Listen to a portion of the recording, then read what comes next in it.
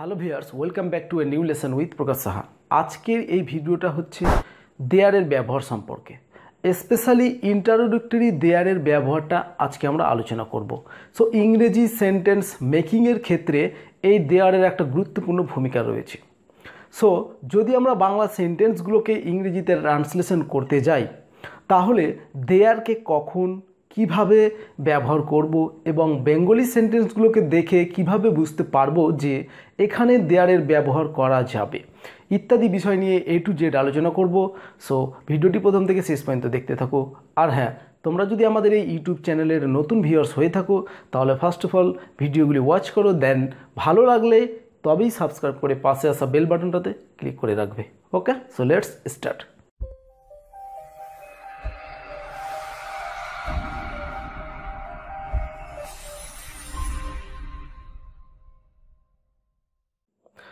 Normally আমরা দেয়ারকে তিনটি ভাগে ভাগ করতে পারি।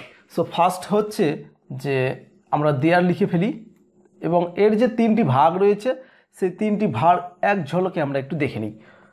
এক নম্বরেই হচ্ছে ইন্ট্রোডাক্টরি দেয়ার, দ্বিতীয়ত হচ্ছে এক্সপ্লেটিভ দেয়ার,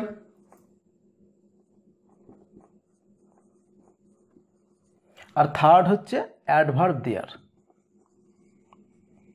তো এই তিন ধরনের ব্যবহার আমরা করতে পারবো দেয়ারকে নিয়ে। ইন্ট্রোডাক্টরি দেয়ারটাই হচ্ছে আমাদের আজকের আলোচনা বিষয়। এক্সপ্লেটিভটা হচ্ছে জোর প্রদান করার ক্ষেত্রে আমরা এই দেয়ারের ব্যবহার যখন করব সেটা হয়ে যাবে এক্সপ্লেটিভ দেয়ার। আর অ্যাডভার্ব হচ্ছে যে আমরা যে নর্মালি অ্যাডভার্ব প্রিপোজিশনের যে পার্ট অফ স্পিচ হচ্ছে অ্যাডভার্ব, সেই অ্যাডভার্ব হিসাবে আমরা ব্যবহার করে থাকি। এখন ইন্ট্রোডাক্টরি শব্দটি কি? ইন্ট্রোডাক্টরি শব্দ হচ্ছে যে সূচনাবাচক বা পরিচয় সূচক, যেটাকে বলা হচ্ছে সেন্টেন্সের শুরুতেই থাকবে, অথচ এই দেয়ারের কোনো অর্থ থাকবে না। There is a temple in this village. তাহলে এখানে যে দেয়ার ইজ আ টেম্পল, এই এক্সাম্পলের মধ্যে দেখো দেয়ারটাই শুরুতে বসেছে, যে দেয়ার is a temple in this village. So এই সেন্টেন্সের শুরুতেই দেখো দেয়ার, আর দেয়ারের অর্থ আমরা জানি সেখানে, বাট এই দেয়ারের অর্থ কিন্তু কোনো আসবে না, সেখানে শব্দটা কিন্তু এখানে আমরা পাচ্ছি না বেঙ্গলি মিনিং যখন তৈরি করতে যাচ্ছি। There is the temple in this village, এই গ্রামে একটা মন্দির আছে, জাস্ট এই অর্থটাই আমরা পাচ্ছি। এখানে কিন্তু বলছে না যে সেখানে এই গ্রামে একটা মন্দির আছে, এরকম কিন্তু সেন্স আসবে না। তাই এই ধরনের দেয়ারগুলোকে বলা হয় ইন্ট্রোডাক্টরি দেয়ার। ওকে, এবার আমরা আলোচনা করব যে বেঙ্গলি সেন্টেন্সটা কীরকম হবে বা কখন বুঝতে পারবো বা কিভাবে বুঝতে পারবো যে এখানে দেয়ারের ইউজ হতে পারে। তো নর্মালি আমি এখানে একটা ছোট্ট এক্সাম্পল লিখছি যে আমাদের গ্রামে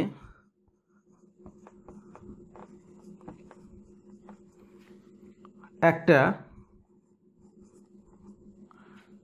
বিদ্যালয় ছিল। ওকে, তো এই সেন্টেন্সের মধ্যে কি দেখে বোঝা যাচ্ছে যে এখানে দেয়ারের ব্যবহার হবে? বিষয়টা একটু ভালো করে বোঝার চেষ্টা করো, তাহলেই কিন্তু এই সেন্টেন্সগুলো খুব সহজেই কিন্তু ব্যবহার করতে পারবে। এক নম্বর হচ্ছে যে থাকা অর্থটা এখানে পাবে, যেমন হচ্ছে যেখানে ছিল, ছিলটা কিন্তু একটা থাকা অর্থেরই একটা অংশ।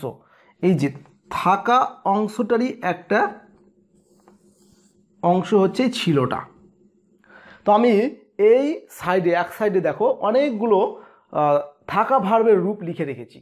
প্রথমত আছে দেখো আছে, দ্বিতীয়ত ছিল, তৃতীয়ত হবে, চতুর্থত হচ্ছে হয়তো হতে পারে, আর পঞ্চম হচ্ছে যে হয়তো হতে পারতো, তার পরবর্তীটা হচ্ছে যে হতে পারে, তারপর এটা হচ্ছে হতে পারতো, অ্যান্ড থাকা উচিত ছিল।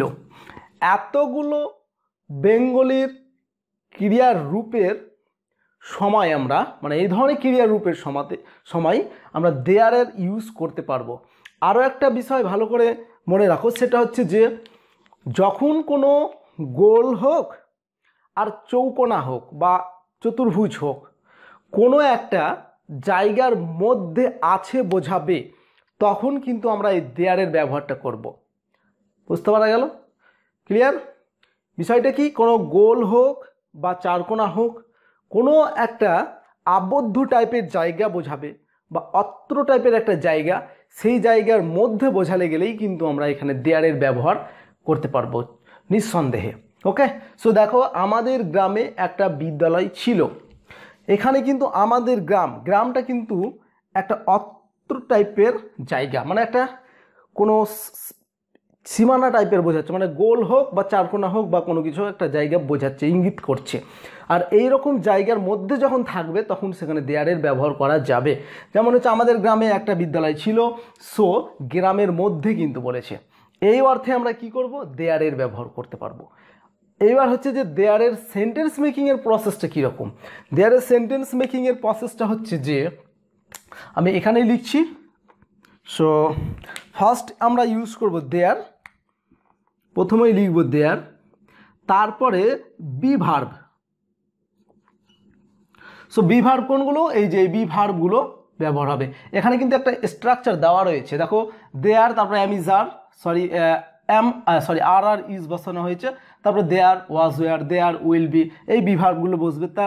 তারপরে আমরা সাবজেক্ট, তারপরে আদার্স যা রয়েছে সেগুলো ইউজ করব। এটা হচ্ছে অ্যাফার্মেটিভের স্ট্রাকচার।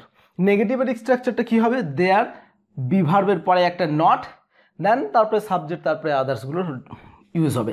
সো ওটাও আমি লিখে দিচ্ছি, দেয়ার বি ভার্ব, তারপরে নট, তারপরে সাবজেক্ট, তারপরে অবজেক্ট তো আদার্স।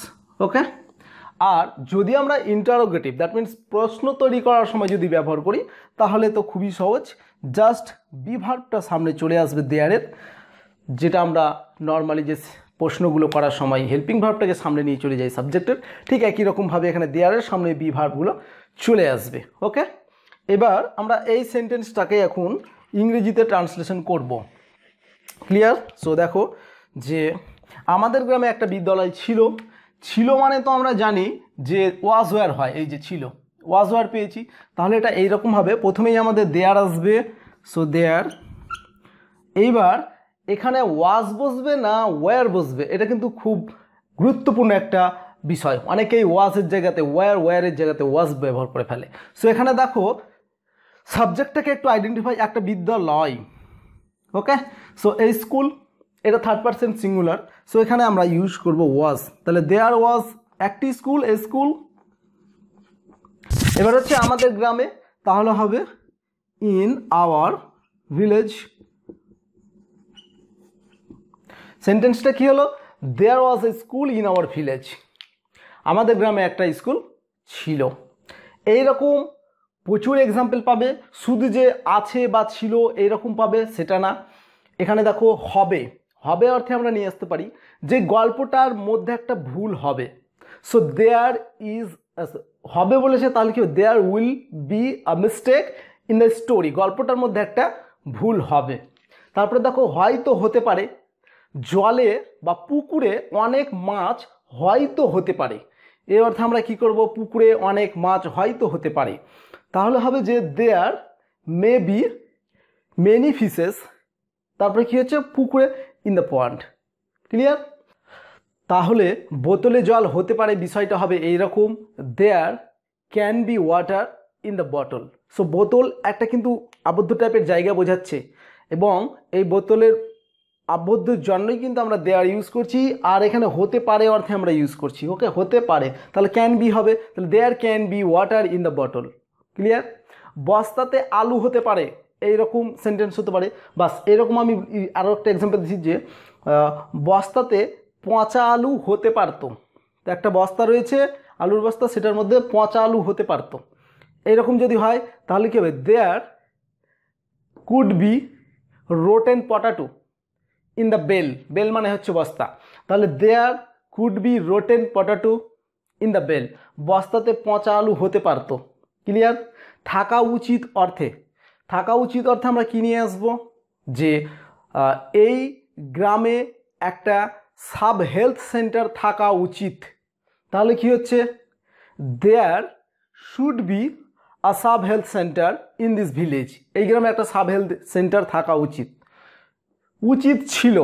এই অর্থে কি করব, যে আমাদের বিদ্যালয়ে একটা লাইব্রেরি থাকা উচিত ছিল।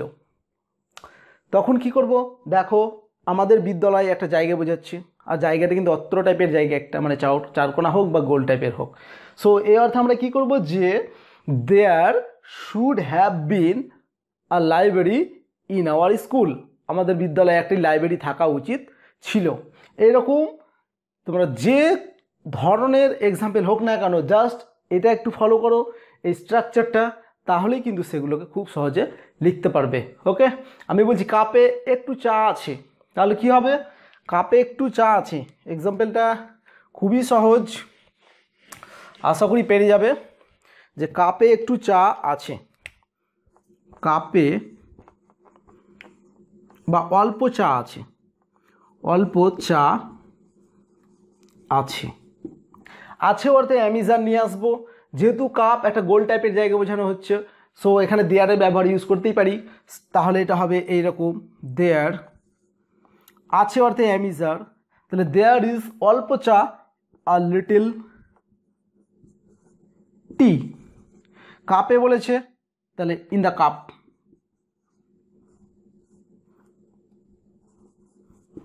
কি হলো সেন্টেন্সটা, there is a little T in the cup, কাপে অল্প চা আছে। এবার আমরা নেগেটিভ নিয়ে একটু কথা বলি। নেগেটিভের সূত্রটা আমি এখানে স্ট্রাকচারটা বলেছি, যে দেয়ারের পরে কি হবে, বি ভার্ব, তারপরে নটটা বসে। সো কিছু কিছু ভার্ব রয়েছে যেগুলোতে তোমাদের একটু কনফিউশন হতেই পারে। অ্যাম ইজ আর ওয়াজ ওয়ারের ক্ষেত্রে নো শব্দটা আমরা ইউজ করব, এই দুটোর ক্ষেত্রে নো শব্দটা ইউজ করব। এই দুটোর ক্ষেত্রে আমরা নো, এ নো, নো কোথায় ইউজ করব, there is no, there R no, there was no, there one no. Clear? বাকি যে ভার্বগুলো রয়েছে সেগুলোর ক্ষেত্রে নট ইউজ করব। এখন এখানে দেখো বি এর পরে নট বসাবো না আগে উইলের পরে নট, দ্যাট মিনস বি এর পরে না উইলের আগে, কোথায় বসবেন নটটা? নটটা ঠিক বি শব্দর আগে বসবে। Will not be, will not be, can not be, could not be, may not be, should not be, should not have been, এই অর্থে কিন্তু আমাদের ব্যবহার হবে। তাহলে আমি যদি এটাকে লিখি কাপে চা নেই, তাহলে কি হবে, সেন্টেন্সটা হয়ে যাবে এরকম, there is no T in the cup. Clear? বাটিতে দুধ নেই, কি হবে, বাটিতে দুধ নেই, সে অর্থে কি হবে, there is no milk in the বাটি, ইংরেজি বোল বলতে পারো, তাহলে in the bowl, there is no milk in the বোল, বাটিতে দুধ নেই। এবার আমি প্রশ্ন বা ইন্টারোগেটিভ সেন্টেন্সের যদি কথা বলি, তাহলে কি হবে, যে জাস্ট বি ভার্বটা আমাদের সামনে চলে আসবে দেয়ারের সামনে, আর শেষে আমাদের একটা জিজ্ঞাসা চিহ্ন বসাতে হবে। তাহলে আমি এখানেকার এক্সাম্পলটাই যদি নিই, যে বাগানে অনেক আম গাছ আছে, তো এটা আমি লিখছি একটু, যে বাগানে অনেক আম গাছ আছে, বাগানে অনেক, আচ্ছা বাগানে কি আম গাছ আছে, একেবারে প্রশ্ন করে দিলাম, বাগানে কি আম গাছ আছে, এটা হচ্ছে আমাদের প্রশ্ন। এইবার দেখো এখানেও কিন্তু দেয়ারের ব্যবহার হবে। সো জাস্ট একটু ভালো করে দেখো, যে there is mango tree in the garden.